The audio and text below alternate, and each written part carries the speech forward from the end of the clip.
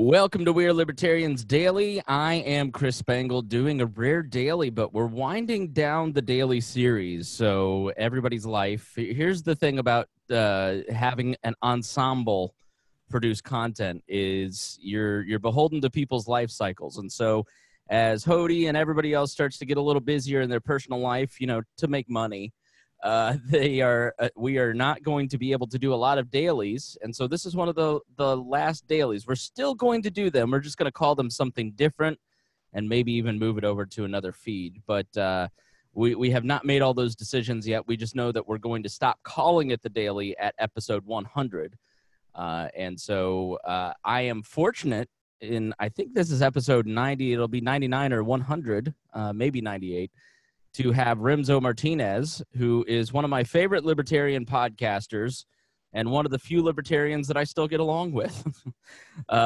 So, Remso, it's great to have you. Chris, it's always a pleasure. You're going to get a lot of shit for saying that, I'm one of your favorite libertarian podcasts. So, for the last couple of years, people have always said, oh, is Remso Martinez really a libertarian? And I guess recently that whole Twitter poll, like little tournament deathmatch thing, I wasn't included on there, which I'm fine with because I don't typically really call myself a libertarian show anymore. But when that happened, I got a couple of DMs like, man, they're doing this to slight you, or yeah, motherfucker, you're not on there. So I was like, c'est la vie. C'est la vie. I consider Mark Claire to be one of my best friends. On my Instagram, he is in my close friends circle. He gets to see the snaps no one else does. Lions and Liberty never puts me in their Liberty draft. So I get it. I understand exactly where you're coming from. I've been bitching for 3 years about that. I know. We're both connected to that network, and they never add us.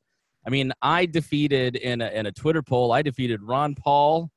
I defeated Penn Jillette. I mean, my credentials are anyways, enough about us. But I would have to start scalping people. I was just break saying that nap last night to somebody, the older I get, I'm now into a decade of being a libertarian, and the longer I go at this, the more radical I become in my libertarianism and my beliefs, and the less I have interest in being a part of the libertarian movement. It continues to grow. We're in the middle of an argument with the LNC, who said, nah, we don't know. I took exception to Stapleton and Mance and all these people go, oh, we're joining the Libertarian Party. It's like, okay, cool. I've been here the entire time, and few outlets have promoted the LP as much as WAL has. And the LNC refuses to share our debates that we've done, that nobody in the history of the party has ever given these candidates, which in my opinion are kind of undeserving of the attention, a platform to do these debates. And the LNC doesn't want to share it because of poor production quality. And it's just like, you're worth $15 a month on a Zoom account to We Are Libertarians in terms of the audience your candidates are bringing us. We're doing you a favor. Like, don't pretend that you're doing us a favor by sharing this content. I think they just don't want to actually show off the candidates. But it's just little stuff like that where you just go, why am I even helping any of these people? Like, the libertarian movement is just a lot of grief for little payoff. It's so strange that you bring this up, because I was having a very similar conversation with somebody about that last night, because very early on in my political career, I was explicitly a big L libertarian. I'm pretty sure, like, maybe other than you, I mean, definitely I'm nowhere close to where you've been in terms of your involvement with the LP and campaigns and such as, but I think maybe other than you, I'm the only other libertarian podcaster, so to speak, that has actually worked on more than maybe a dozen libertarian campaigns openly. Yeah. And, my involvement with them stopped around late 2015, early 2016. And since then, I've drifted more from, having like an explicit libertarian opinion to things, and just trying to really figure out, like, what do I personally believe? And, it's one of those things where whenever you say something publicly that somebody doesn't like, they always try and say, oh, you're a neocon, you're a communist, you're not a libertarian. But, it's been less of a, oh, what am I doing to become more libertarian? It's what am I doing to express more truth in my own life? Mm. And, I got some grief recently. I was doing a debate with a friend of mine, Andrew Meyer, the Don't Tase Me Bro guy. And I said on there, like, I'm not against right to work, but I understand opposition to right to work. Right. Because I'm in Virginia, Virginia and even West Virginia coal miners, just seeing it up close, I understand why they had to unionize. In terms of unions that do evil, they really don't do a lot of the things that we associate with more, manufacturing country unions. So, like, to a certain degree, I'm like, why would we put right to work in West Virginia or Virginia when they're not really doing much of anything to stop the daily flow of productivity, or they're not causing problems for people, and they just want to make sure they're not getting black lung. Right. Like, I get it, because let's be honest, folks, you do right to work. Collective bargaining basically doesn't work anymore. So I'm not against taking away someone's right to collective bargain just so somebody else can get a job somewhere where they know it's going to be strong union. So that's my opinion on it. I'm not very set on it, but that was just my concern. I can express I have a concern, and immediately people start freaking out. So it's been less about, what do I believe is the best libertarian answer? It's more about what do I believe is the best answer from my view on things. I think more people just need to come to that individualist point. Maybe it's a spiritual journey. Maybe it's a lot of different things. Well, But, yeah. I mean, it's difficult because when you're like, I have never billed myself as the person that, like, if you listen to me, like, I'm working this stuff out myself and I'm bringing you along in the conversation I have with myself and others. I'm not as sure as Roger Paxton, for instance, about almost anything. And so that's, it's kind of an ongoing dialogue and I think if you start at episode 1 in 2012 and work your way forward, you'll hear me kind of evolve more towards anarchism, in a lot of different ways. And I think that's just the intellectual journey that most people go on. And to pretend that you're, the Mark Levin of libertarianism and you're just sure about everything and you're right on everything, I feel is dishonest. And so, but we live in an era where if you want to be good at content creation or opinion making, you've got to be sure, you've got to be declarative, you've got to be Donald Trump, basically. And it's really tough. And it really, I've noticed in the decade that I've been around libertarians, it's slipped into tribalism in the way that the other two parties have as well. And, I think somebody like Ron Paul actively courts a cult-like mythos around him. I'm not criticizing Ron Paul in really like. We're about to get so much Ron Paul grief on Twitter. But that's the point, is that you can't be critical of Ron Paul surrounding himself with people like Daniel McAdams without people assuming that you hate Ron Paul. I don't. I'm personally a libertarian because of Ron Paul. I respect a lot about Ron Paul, but there are things about that individual human being that there are concerns. And if you say that out loud, the cult of Paul, which I really take exception with the cult around him, not so much about the man, you say that and it's just, I mean, the tribal pockets in this movement of free-thinking individuals is really stunning, and it's only gotten worse in the last couple years. And I personally hate it. That's why we've always done the Dear Leader character here on We Are Libertarians, is to make fun of that whole mentality. But yeah, I mean, like Daniel McAdams, for instance, I think he's creepy as hell, and there's something fishy about him, and he's beneath Ron Paul, and I don't know why he surrounds himself with that guy. This is some inside baseball stuff, and I'm gonna try and parse my words correctly because I don't want anything to be misconstrued. But just like any major figure, I mean, they're gonna be misconstrued, so I might as well not give them the ammo for that. But like, there are people around the Paul family itself who are there to profit from them. Mm-hmm. Yes, and those people come in many shapes and sizes and different agendas. But I mean, I experienced something very similar in 2016 when I was really kind of starting to kind of launch, so to speak. I was very critical of Rand Paul, not because I didn't believe that Rand Paul was like the perfect libertarian messiah, but because there were just some parts of his campaign and stuff where I was like, this isn't going anywhere. So I don't think people should waste their time. I was probably as blunt as that earlier. I'm like, Rand Paul's not going to be the nominee. He's not going to be anywhere close to that. Just stop wasting your time. And, I was right. I don't like being right about certain things, but I was right. And around the time that he dropped out and the Virginia primary was coming around, you had a bunch of Rand Paul supporters that were saying, Rand's on the ballot, still vote for Rand. So what I did to kind of mock them was I did the Walk with Scott campaign, which was to get people to vote for Scott Walker, because I'm like, if you're going to vote for somebody that's dropped out, you might as well vote for somebody who dropped out and might actually realistically have a chance of winning. And they didn't like that. They didn't like that. And Well, that happened with Ron Paul in 8 and 12. You know, you had all these Ron Paul supporters, you know, well, it's still not over. We can go to the convention to go, guys, face reality. It's over. Like he hasn't dropped out yet. He's just nothing is going to happen at the convention because the Republican Party completely, like here in Indiana, they removed 300 delegates to the national convention to keep Ron Paul supporters. Like that was for me the moment when I go, okay, this working inside the party is not viable. And unfortunately, I've gotten to the point where working outside the party through a third party is not viable. And so I'm just politically.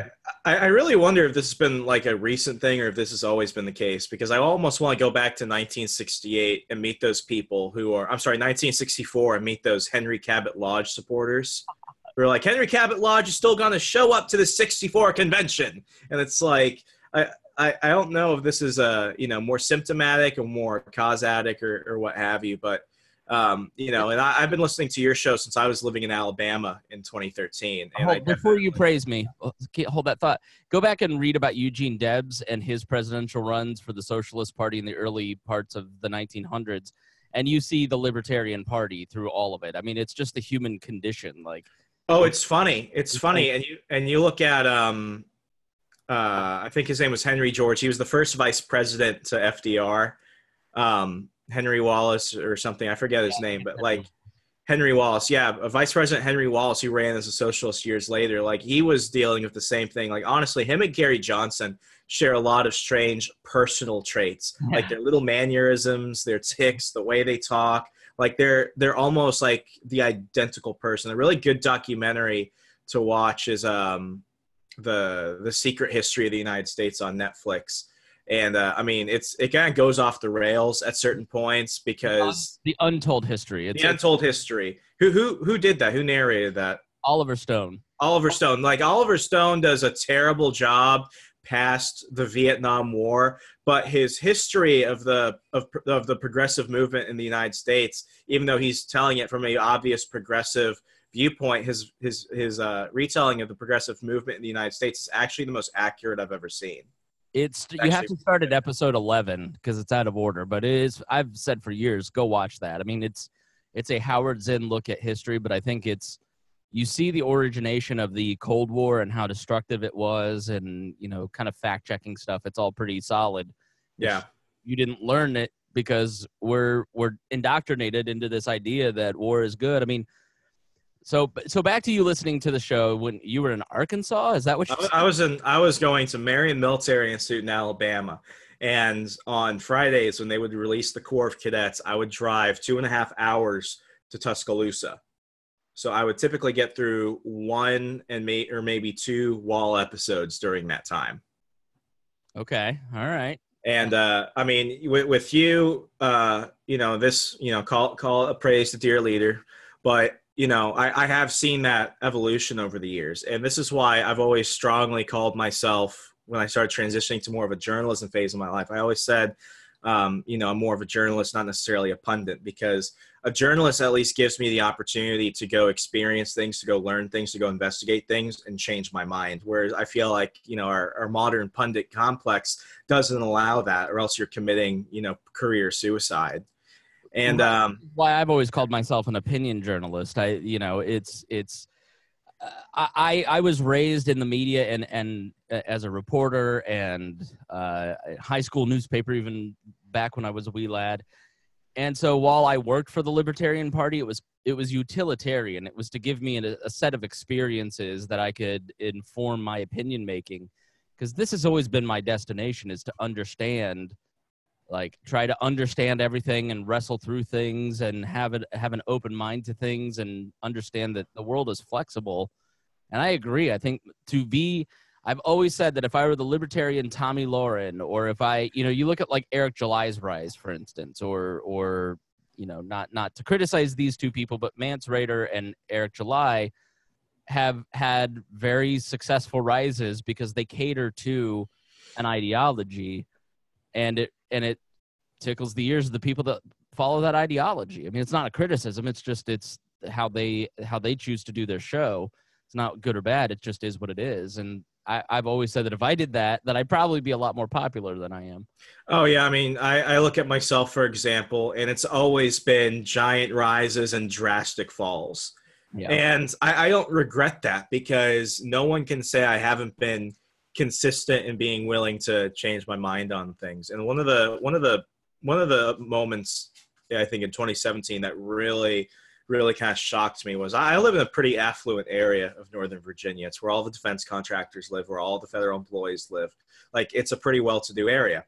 And I went to this little town fair, and not to get too far into it, but I was investigating Eric Holder running a giant anti-gun fundraiser movement in Virginia around the time for the Virginia gubernatorial race. Right. So I'm going to this fair, and I'm talking to Democrats and everybody. I'm just trying to get their opinion on whether or not they are okay with Eric Holder, the guy who, as acting attorney general, gave automatic unregistered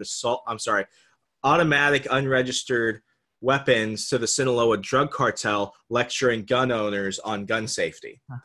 And no one knew who he was, but what I did to really ensure that they were telling me the truth was I would ask their opinion on that situation and Eric Holder, and they would give me this long emotional diatribe.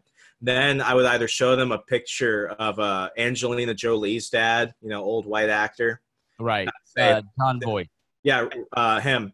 John Voight. So I would ask, is this Eric Holder? And they would say, yeah, that's Eric Holder. Or I would just ask them, do you know who Eric Holder is? And they'd be like, no. So it's sad, because this isn't necessarily something from the top down affecting people. I think it's a very human issue, because people would rather go down saying something wrong that they want you to think they believe in, and they will go down fighting a lie till the very end, rather than say they don't know something. Right. And that scared the living crap out of me, because this was also 2 weeks after the Las Vegas shooting. And there were some possible loose connections to Eric Holder and the shooter in that case. Right. But that really showed me, it's like, here I am talking to people 3 times my age about someone who was one of the most controversial attorney generals for 6 years under the Obama administration, and they don't know who he is. Right. But they want their 5 seconds of fame so they can be in a magazine or a newspaper or something. So that way they could show it off to their friends and call themselves an expert or something. Exactly. It really bothered the living crap out of me. Well, here's the thing that you learn working in the media. I work at a high level running social media for a big national brand, and you're about to see this as you have been hired by the Washington Times. Congratulations. Thank you. You run social media, and you are about to become as cynical and depressed as I am. Because what you realize is individually people are very stupid and selfish, and you kind of see a little bit of what you really see why libertarianism is the only path, because people are very selfish and very self-interested. As a whole, as an audience, as a collection, there's a wisdom of crowds that see through BS that really can identify. If you have a show like mine, for instance, and something's going wrong with the co-hosts, or there's a tension, the audience as a whole sees that, and they're not afraid to tell you about it. It's why we all look at Kamala Harris and go, wow, she is a liar. But that Marianne Williamson, she seems genuine. She's got some dragon energy. She right. I'm gonna give her $1 so she can keep hollering after this. She is. I tell you what, you watch Williamson, because she's got that Trump thing where she's kind of crazy, but she exudes vulnerability or seriousness and sincerity in a way that maybe she's full of crap, but I think she's gonna be attractive to people. But neither here nor there. You really start to see. I just think that people just kind of repeat what they hear, and they don't apply a lot of critical thought to what they're saying. And so something like the border, for instance, you really start to see, like, you're not even arguing, like, the argument that I've had about the border and the things that are happening to children there. We're not arguing about immigration. We're arguing about whether or not you think a child deserves to go to the bathroom in a clean toilet a blanket, a bed that isn't flea ridden, that's carrying typhus. Like, do you believe that a child in custody deserves to go see a doctor if they're sick? Well, they shouldn't have come here. Well, that's neither here nor there. They're going to come here. Like, it's the free flow of labor. Just as you can't stop the free flow of capital with taxation or tariffs, you can't stop the free flow of labor. So, like, what's your solution? Because clearly torturing children isn't a solution. Well, and then you just get a bunch of boomer talking points that I've heard on talk radio forever, and they never really click on the link to look at the pictures of what's happening to children. They never really care because it's like they just settle back into their talking points. I mean, I find it personally disheartening to see people arguing about the wrong things when really it's about prisoner rights and not about immigration. I find this whole border thing to just be very distressing and hard to talk about, frankly, Remso. I mean, when it comes to topics like this, it's never about the humanity. It's always about the winning side. This past year at the Advocates for Self-Government, I've written quite often about the Japanese internment camps during World War II, which was, something that we almost never talk about in our history classes in neither K through 12 education or even American universities. And often I'm seeing like the worst of humanity come out in the comments section when it comes to those pieces, because you see so much racial animosity, so much, boomer nationalism kind of pop out. It becomes disgusting. But, when it comes to the border issue, I think this is why I have never really largely been accepted by more Republican circles, because, I don't really stick with them. Like here's a little inside baseball, folks. If you want to be a very influential young Republican, be a Latino, because all you have to do is show up to places, smile, and be seen in pictures with white candidates, and you'll be a celebrity overnight. You don't have to do crap. There's a guy here that I'm thinking of that eventually ran for Congress, who his name's Diego, and he, man, if you are a black Republican, especially one that wears a cowboy hat.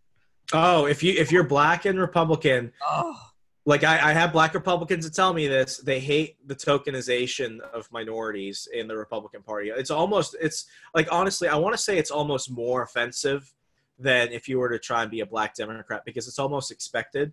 But Right. when you go be a Republican, if you're a minority and you're a Republican and you're trying to get really into Republican politics, they will force feed you crap. And you are not allowed to be an individual in that sense. And the moment you step out and say anything that sounds like an authentic idea, they will smash you down. But, like I came from a border town in Arizona called Sierra Vista. Growing up, it was around 2,500 people, at the most 3,000 since, the housing boom before the crash in 2008 and onward. Now it's almost about 500,000 people to a certain point. So I've seen that escalate. And growing up, this was the beginning of a lot of border issues, but it never had anything to do with economic migrants or people just coming over just to work. It was the rise of really the cartel nation. And America's very uncomfortable talking about the cartels in any serious way, because the truth is that America has created the cartels. Right. And, my mother has grown up in Sierra Vista since the 70s. She was born and raised in Korea until she was 12, and then she came to Sierra Vista. My grandfather was Army Finance Corps. He retired there, and then he worked as a DoD civilian for Fort Huachuca outside of Sierra Vista. And she used to tell me, my parents and all the neighborhood parents would just drive into Mexico, go shopping, go eat dinner, and then just come back, and they'd see Mexicans coming into the U.S. to work, and then they'd go home. Right. Like, none of them want to live here. They didn't want to live here. They just wanted to work here because the money was better. Then they'd go home. Like, it was nice and fine. The border was basically open.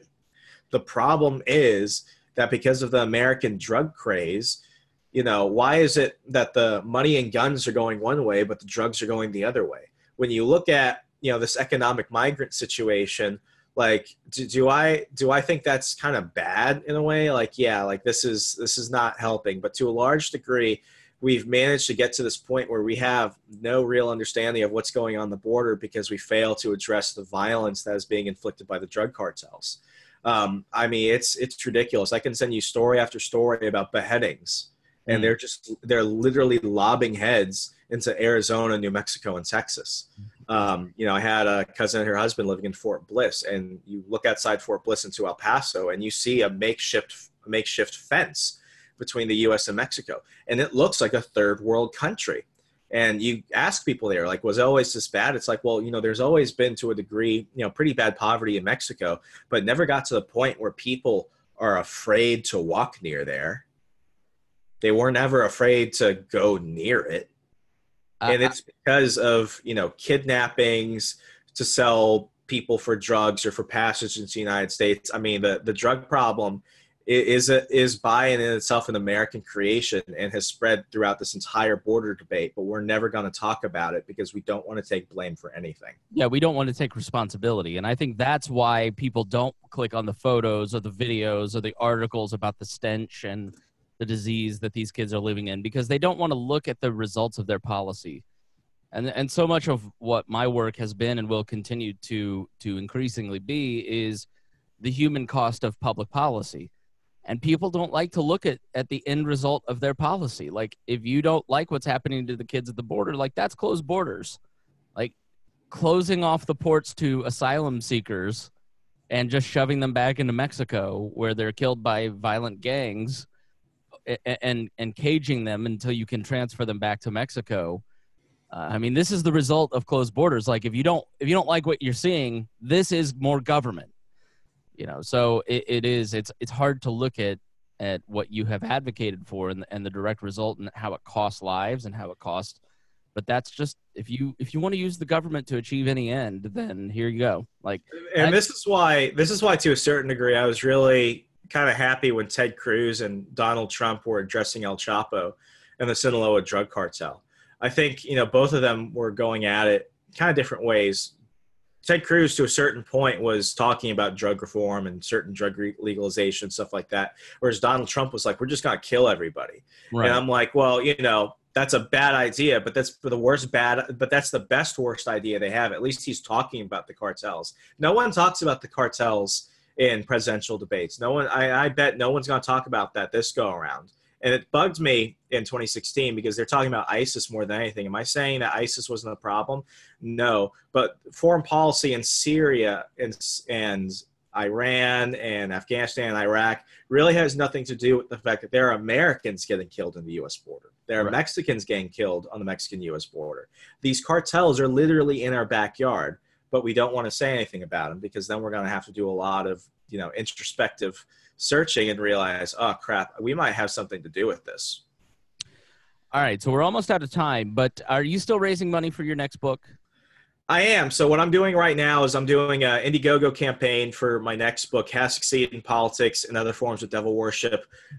Great. I mean, the great thing about it is we already met our Indiegogo goal, but the campaign is up for another 40 days. So at this point, we've met the goal. So a lot of people are just opting in for the discounts. You're saving up between 25, 45, and 50% on most of the perks. That includes signed copies of my first book, signed copies of the next book, signed limited edition posters, and even a credit in the acknowledgments of the book. So now it's just a great time for people to lock in, kind of like a pre-order situation before the book is actually available on August 30th. Mm-hmm. Great. All right. Well, so is there a link? How do we get to it? Send it to me. I'll put it in the show notes, but tell people where they can follow you online. Yeah, just go ahead and check out everything at rwmartinez.com. Everything is there. Find me on Facebook at Remso W. Martinez and on Twitter at Remso4, F-O-R-V-A, Remso4VA. All right, everybody. Thank you, Remso, for joining us, and thank you to our audience for listening. And any final thoughts, Remso?